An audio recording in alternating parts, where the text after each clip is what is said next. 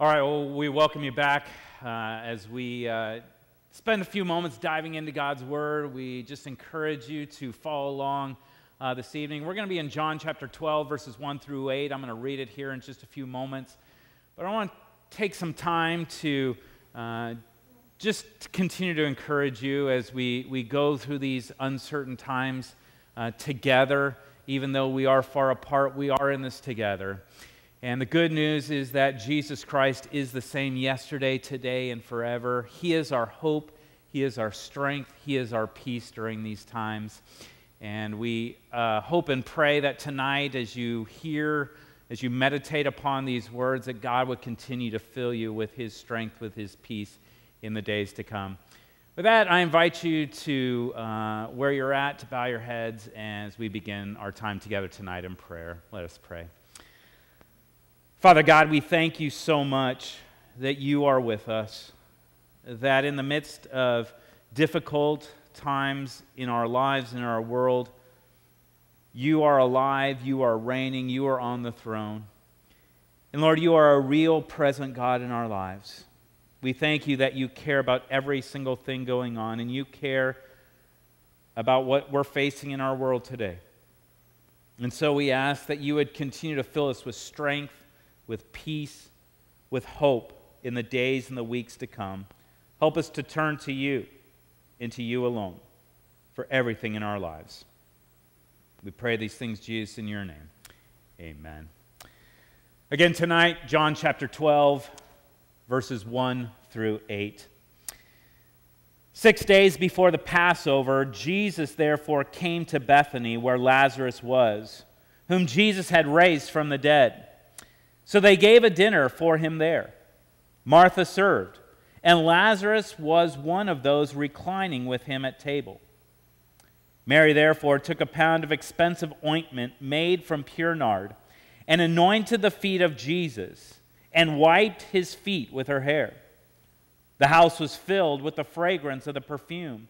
But Judas Iscariot, one of his disciples, he who was about to betray him, said, "Why was this ointment not sold for 300 denarii and given to the poor?" He said this not because he cared about the poor, but because he was a thief, and having charge of the money bag, he used to help himself to what was put into it. Jesus said, "Leave her alone, so that she may keep it for the day of my burial. For the poor you always have with you, but you do not always have me." Again, this will serve as the focus of our time together this evening. There was a limited amount of time.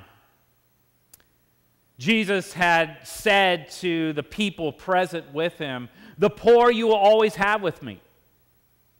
The poor you always have with you, but you will not always have me." Jesus was pointing them to the fact that there was only a short amount of time left. He was getting ready to head to Jerusalem, to go to the cross, to suffer and die for the sins of the whole world, and then rise victoriously on Easter Sunday morning. There was a short, limited amount of time, only about a week away. And Mary and Martha and Lazarus, who had spent time with Jesus throughout his earthly ministry, who had walked with him and listened to him and invited him into their home, knew these things about Jesus. And tonight, as we look at this text from John chapter 12, we want to take just a few moments to think and ponder what John tells us about each of these three characters, Mary and Martha and Lazarus. Tonight, we start with Mary. And Mary takes some ointment, some perfume, and she uses it to anoint Jesus in preparation for his death. Mary takes this ointment that was worth 300 denarii, basically worth a full year's wages, and uses it as an act of worship to Jesus. If we're honest with ourselves, we might have responded like Judas. This could have been used for all kinds of other things. And yet, Jesus says it was used to worship him. Can you imagine someone today taking a full year's wages and giving it to the church? We might think it's crazy. And yet they do it willingly. This was an act of worship. It was a sacrificial act of worship. Imagine the money that Mary and Martha and Lazarus could have done with that money. Imagine they could have been a lot more comfortable in their living had they used the money that was used for this perfume. If they had spent it or saved it for themselves, they could have been a lot more comfortable in life. But that's not what Mary wanted. She wanted to use this as an opportunity to worship her Savior, to worship her Lord. And that's what she did. How about us? How far are we willing to go to worship the Lord? Are we willing to be sacrificial in returning to the Lord what He's given to us? Or are we willing only to do so as long as we're comfortable? How far are we willing to go? And the other question for us to think about tonight when it comes to Mary is, how often are we like Judas, criticizing the worship of other people? Mary knew there was a limited amount of time that was left to worship her Lord here on earth while He was still walking and talking with them. She wasn't going to waste any time. She used the time and brought this gift to Jesus. Will we use what God has given to us to worship Him and encourage others as well in their worship with the Lord? We move on to think and ponder about Martha tonight. And tonight in our text from John chapter 12, we hear two words about Martha. It says that Martha served. There was this dinner that had been prepared for Jesus and His disciples, and Martha is there serving. Now, in our text from John chapter 12 tonight, there are no words of rebuke like there were in the previous story we hear about Mary and Martha. You might remember that story in the Gospel of Luke, and Jesus has come to visit Mary and Martha, and Mary is sitting at the feet of Jesus listening to Him, and Martha's cooking and cleaning and doing the housework, and Martha's complaining, "Lord, tell my sister to help me." And we remember that story, Jesus' words, "Martha, Martha, you are worried and troubled about many things." This time, there's no words like that. Martha is serving her Lord. There was a limited amount of time for Martha to serve her Lord. We are reminded in Scripture over and over again that no one knows the day or the hour of Jesus' return. The reality is, in our lives today, we have a limited amount of time. We don't know when Jesus is going to return. We don't know when somebody's life may be over. We have a limited amount of time to serve our Lord here on this earth and to serve others. Will we do that? Are we ready to use our time and our talents and our treasures to serve our Lord, to be a blessing to other people? Or so often our response when our Lord calls us to serve, and especially in His church, our response too often is, "I don't have time. I'm too busy doing too many other things to serve the Lord. I've got to do this, and I've got to do that, and I've got these activities, and I'm too busy." We have a limited amount of time. Or our response is, "I put in my time already. It's time for somebody else to do the work." That was not Martha's attitude. She knew she had a limited amount of time left to serve her Lord here on this earth. And that's what she was committed to. Serving her Lord, serving her Savior, serving Jesus. We don't know how much time we have. We know it's limited. How will we work? How will we serve our Lord and serve others in the limited amount of time we have left? Finally, we want to take a few moments to ponder and consider Lazarus tonight. And in this text, we actually don't hear any words from Lazarus. But we hear in our text that Lazarus is one of the people who is sitting and reclining and having this meal with Jesus and the disciples. Now, on the just regular reading of this text, we might think, well, what's the big deal? Lazarus is just one of the people there.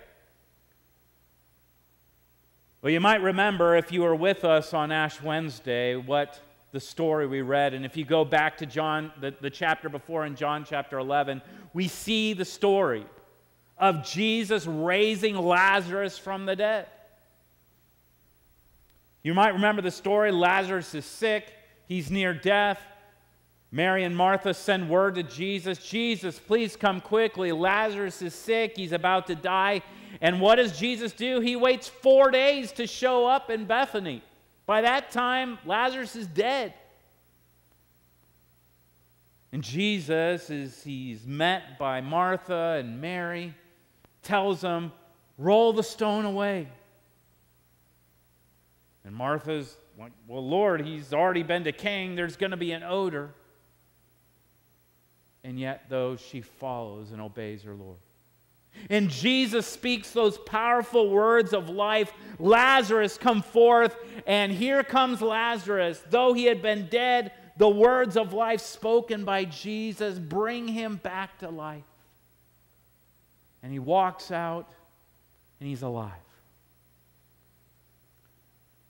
Lazarus simply being there at that meal with Jesus, with the disciples, with his two sisters, simply by being alive is a witness to the glory and the power of Christ and the work of Christ in his life by raising him back from the dead.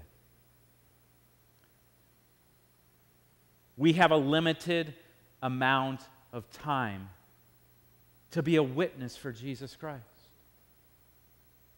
And we can witness in different ways. Number one, we can witness by our words, by telling people the greatest news in all the world, the good news of Jesus Christ, that he came to this world, born as a baby in Bethlehem, grew up and lived a perfect life, and then went to a cross and suffered and died for the sins of the whole world, and then rose victoriously on the third day. We can share with people the good news that there is hope and peace and forgiveness and life found in Jesus. We witness to our friends and our family and our loved ones and others by what we say and by telling them the good news. But also in our lives, by the way we live our lives, we can be a witness to the power and the might and the glory of Christ in our lives. Jesus said, by this all men will know that you are my disciples if you love one another. By the way we show love and care and compassion to one another, we show ourselves to be Christ's disciples, and people see Christ in us. We have a limited amount of time to share this good news with those around us. Brothers and sisters, in the midst of times that are uncertain, in the midst of what we are facing in our world today, it is a reminder for us that we don't know what tomorrow will bring. It is a reminder for us that we do have a limited amount of time here on this earth. But we do know the one who has the hope for us, for everyone. It is Jesus Christ. In our limited amount of time, may we continue to be people who worship our Savior. May we be people who are working for His kingdom, and may we be witnesses of Christ in our words, in our actions. We have a limited amount of time. How will we use it? Once again, I invite you to bow your heads and join me in prayer. Father God, we thank you for your love and your faithfulness to us. Lord, you are an amazing, awesome God who just loves us, who cares for us. And Lord, tonight, again, we continue to look to you for our strength, for our hope, for our peace.